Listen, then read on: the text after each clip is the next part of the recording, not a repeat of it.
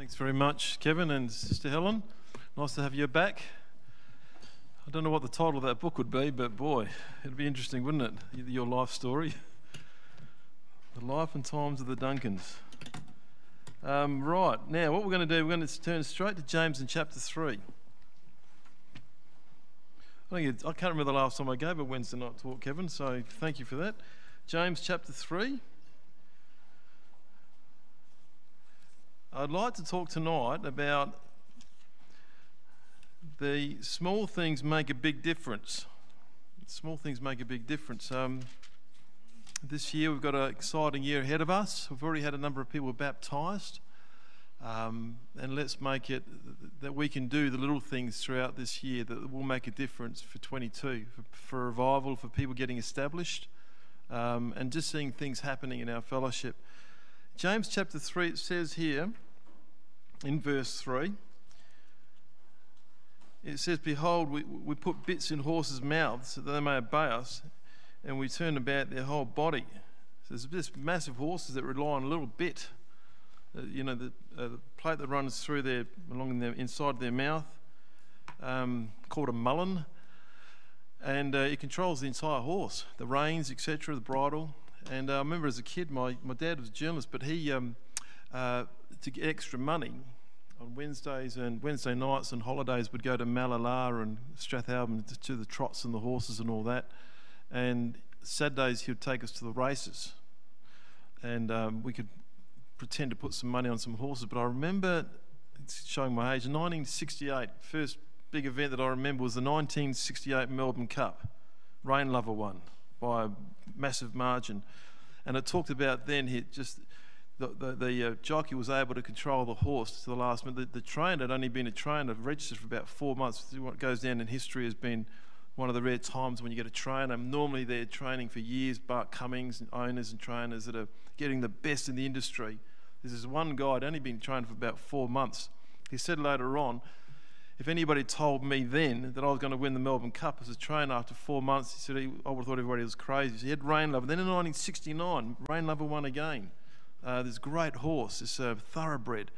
And so it's nice to have a bit of fascination about horses and how they operate, particularly in some of the races. And growing up, we'd get out the TAB guide and look at the horses.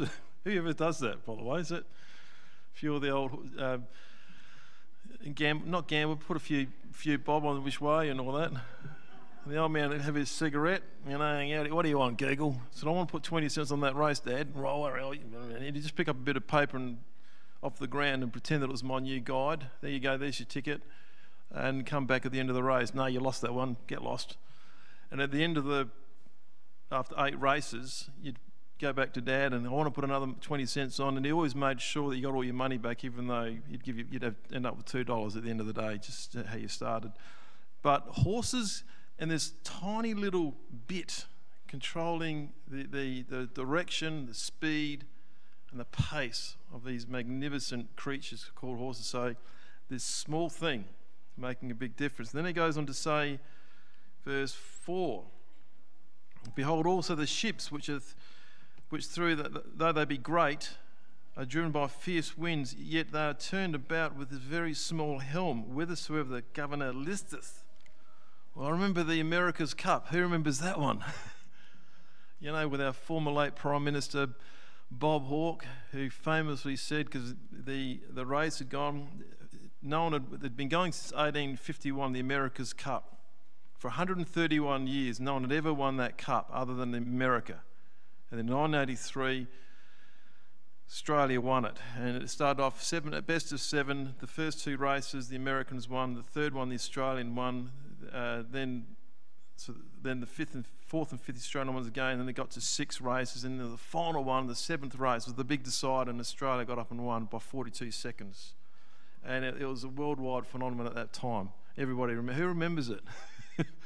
And Bob Hawke saying, any boss, you remember that? The sacks his employees, well, is a bad person. So basically we all got a holiday.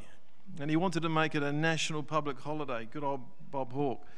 And yet it was the captain of the boat was the helmsman, and he had to control this massive yacht in those waters, the winds, the currents, everything's required to operate that magnificent yacht, the America's Cup, and America 2, I think the boat was called, and they won. And it went down in history as a great moment, a little thing controlling a big outcome. Let's go have a look in Matthew in chapter 13. Matthew 13. There's a book that you can get called Cleopatra's Nose. It's a history book. It tells history, that small events having a big, massive ramifications. It talks about Cleopatra's nose. Back in the day, generals from all over these fierce armies had an infatuation about her nose. There's history. And as a result of that, it caused conflict with the Greeks, the Egyptians, and that world then. And they call it was a strange shaped nose, but as a result of that interest and the ramifications that followed because people were caught up in it. The Roman Empire. They had this magnificent empire, and the Senate decided one day that they were going to introduce a tax on tin. But no one told them that every soldier had tiny little nails around the boot, in their army boot, and as a result that every soldier immediately was taxed. It caused a revolt amongst other things, and it was one of the big things that brought down the Roman Empire, on tiny little nails that were taxed by the soldiers who had defended the country. So little things can make a big difference. In Matthew chapter 13, and it says here, verse 31, another parable put he forth, saying, the kingdom of heaven is like unto a grain of mustard seed, which a man took and sowed in his field, which indeed is the least of all seeds. But when it is grown, it is the greatest among the herbs, and becometh a tree, so that the birds of the air come and lodge in the branches thereof. Likened unto the kingdom of God, this tiny little mustard seed. And it really says there is an ecosystem that's been created by the fowls of the air, the birds, etc., settling in amongst the trees and the branches, and it creates an ecosystem for that through that tree. And the kingdom of God is no different. It starts off with the smallest thing. Jesus Christ, in a sense, died on the cross in Jerusalem on the other side of the world. And now that event, we know it's big, but in the eyes of many people prior to their conversion, it's a no event. Many people don't even care about it. But for the ones that impact on that crucifixion, the kingdom of God has circumnavigated the world with revival from people's lives being dramatically changed. And he likens it unto the kingdom of God, a little thing creating this massive, great size of revival that we're part of now. Look at New Guinea, as we know. And Pastor Godfrey, in a sense, fulfilled this scripture in amongst New Guinea when there was a sick mother with cerebral malaria, dying. Pastor Godfrey's converted. He goes to visit his mother in Lumi, which is way out in the middle of nowhere. His mother is dying. He prays for her, and she's healed. The next day, people saw the miracle, and revival started. 9 people started that revival. I think there's one person still alive from that started that great revival from a healing out in Lumi, which is way west of Port Moresby, up in the highlands. You can't get there. You can get on a 4-seater plane. You can walk, and it takes you 24 hours. And there's this tiny little place that you have to search to find at Lumi. And there's this woman the next day serving her son and all those that were interested in hearing the gospel.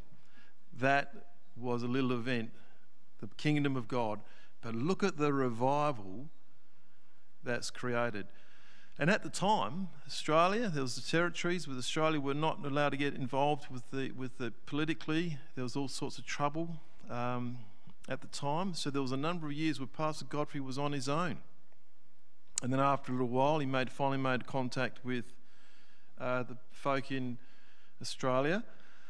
And he had started reading Corinthians and initiated operating the spiritual gifts without any real direction other than the conversations that he had prior to leaving to go to Papua New Guinea. But when he got back there, it was all pretty isolated. And one of the first gifts to come out, that you've started a revival, a fire that's going to consume the whole nation. That was one of the gifts that came out.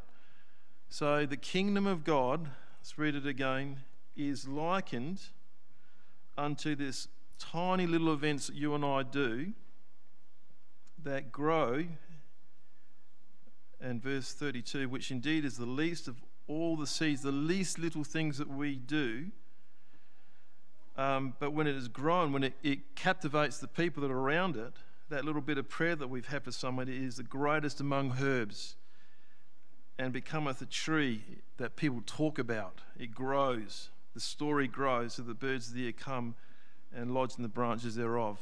In London many years ago, a guy by the name of John Kelly and Sandra Allen, on a very cold Friday night, were walking in Hemel Hempstead.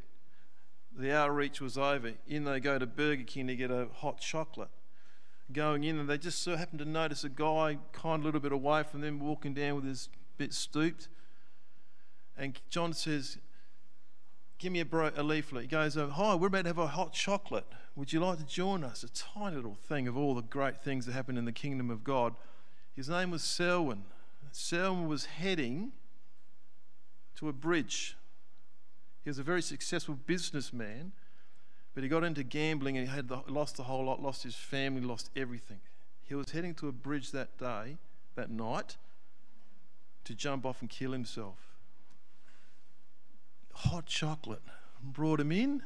He hears the kingdom of God and spends the next 37 years spirit-filled, baptised in our fellowship, fell asleep in the Lord a couple of years ago. And that's great, isn't it? Those little things that we can do, that we do, that's what it's likened unto. And all the people said. John chapter 9. John chapter 9. So we'll keep doing what we're good at. The little things. That's what we are as a church. So this story here, just to keeping it brief, this man is healed of blindness. There's an interrogation. The family brought in, and there's a whole lot of incredible disbelieving people and dishonest, hardened people that are really not embracing this victory that this man has received. He's been healed of blindness. But just one part of the story I want us to really look at here tonight is just in verse 35. He's cast out. Jesus hears that they had cast him out. And what did he do? A tiny little thing in the story. When he found him, he went looking for him. And isn't that what we're good at doing? When people come into our meeting, aren't we good at finding out where they're at, how'd you go? Did you enjoy the meeting? Through the week we go visit our friends that have come along here. And tonight, if you're listening at home, we would like you to know how you're going. What have you done? How's the meeting been for you? So a little part of the story, and Jesus has gone hunting for him. He said unto him, "Dost thou believe on the Son of God?" He answered and said, "Who is he, Lord, that I might believe on him?" Jesus could have healed this man, and he would have had no idea, after all the torment that he'd gone through, to justify, all I know is this guy prayed for me and I was healed. I was blind. I don't know what he looks like. I couldn't see him. The parents have disowned him pretty well. He's been kicked out of his synagogue. All his basic infrastructure of family life and the support base that he may have once had is now kaput. And he's on his own. Jesus hears about it. Where is he? And that's what we do as a fellowship. That's what we're good at. And found him and said, "Dost thou believe?" And he answered, verse 37, Jesus said unto him, "Thou hast both seen him, and it is he that talks with you." It's me. And he said, "Lord, I believe." And what did he do? He worshipped the Son of God. Now that's a tree. That's revival. From a little thing of trying to find out where he's at. And we have gone down in the ages of our fellowship. But in the Fiji assembly, there were, right at the very, very beginning, talking to the guys at the time, there was 2 of them in a chicken den playing chorus, and they just said, look, if what we're doing is of God, we're going to see revival. And look at the Fiji assembly now. So the small things that we do, just playing a guitar or talking to people about the Lord, has given great occasion to our fellowships around the world, and long may it last that we do that with our people. We don't compete with the grandiose of so-called Christendom, Pentecostals, churches and all that, where they make their millions on music, etc. And whatever they're doing. That's over there. But our part of the vineyard is that we do the small things that matter, and that's what Jesus is saying causes a revival.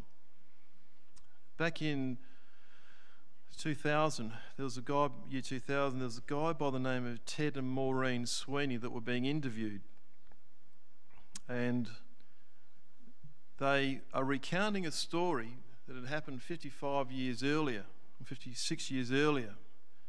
They were on a lighthouse on the west coast of Ireland. They had reported some bad weather. The weather that he had reported about was gale force winds. He had spoken of that the whole of the coast along the European coast was going to be hit with a massive storm, gale force winds, and he put that through to a place called Dunstable in England. He gets a reply back, "Are you sure?"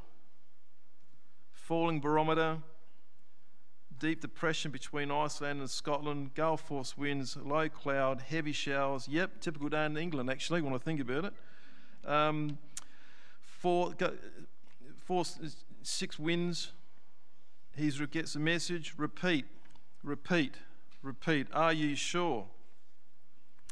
And he's recounting how him and his wife, just putting in the update of some weather from Ireland to Dunstable and onto London.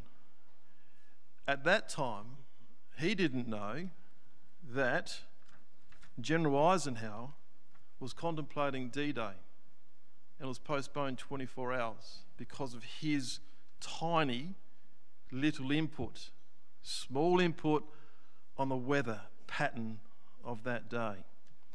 General Eisenhower said later on, it averted the greatest military disaster in the history of mankind, that little thing that he did.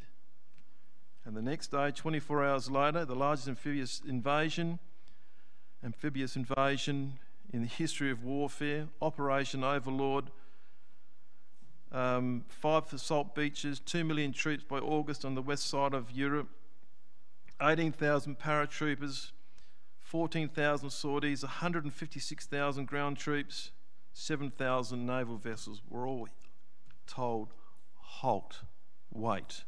All the years, starting in 1942, the birth of D-Day, where they had to break on the west side of Europe to break up the war that was going on at the time there. And Ted and Maureen Sweeney, having no idea this top secret military plan, all they did was faithful to their lighthouse job to report on some weather patterns. The things that we do, we don't know the impact. When John and Sandra offered that cup of hot chocolate to Selwyn, they averted a disaster and saved his life and gave him 37 years of walking with the Lord. The things that we do, occasionally, the Lord will give us a bit of an idea of the impact and the magnitude by which we've saved a life, turned a person's life around. When we do that, we rejoice, but a lot of time we don't find out. So the Lord says, when I come again, will I find faith on the earth?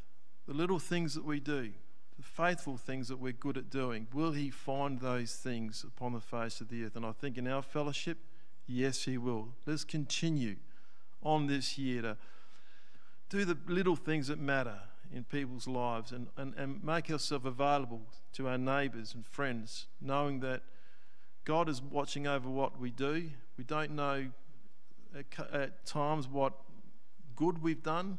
And as I said just a moment ago, we occasionally get a full glimpse of how much we've helped a person's life, and it makes us feel good. And that happens time and time again.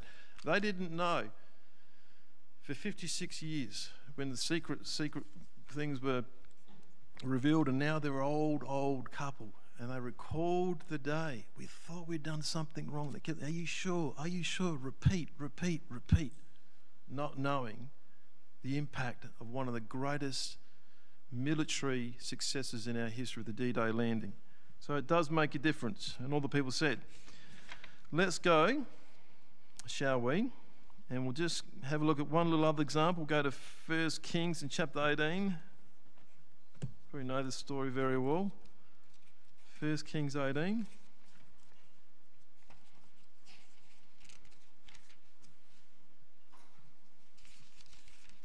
And in verse 44, this is the rain.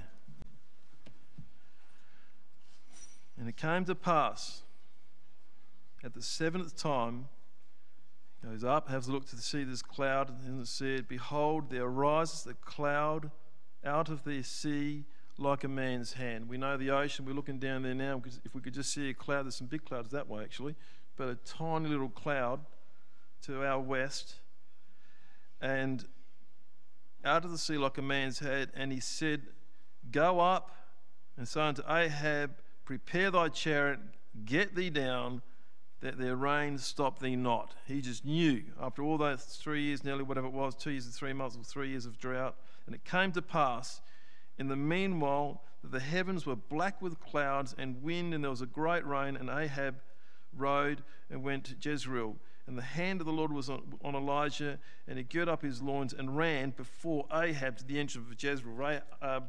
Elijah was a faster runner. He just saw the blessing and just ran with the victory of what had happened. Cloud, tiny little cloud. So if you need a victory in your life, sometimes it's just a little cloud. Vicky and Dan, when Kai was born, insurmountable stuff that they were contending with and dealing with, and medical terminology and information overload.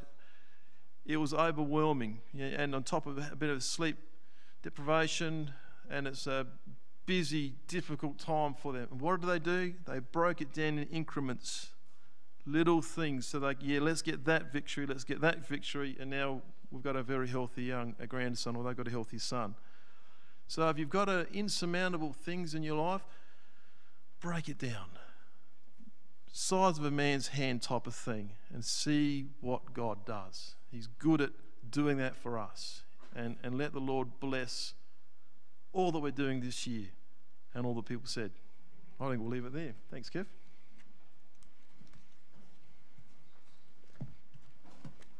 Over to you.